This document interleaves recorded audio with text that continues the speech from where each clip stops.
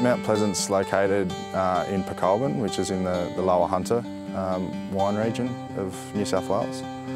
We've got 110 hectares in total under vine, spread across 4 different vineyards. Our main varieties planted across all the sites are Semillon, Shiraz, Verdelho, Chardonnay and some Pinot. The varieties that we're most famous for are Shiraz and Semillon.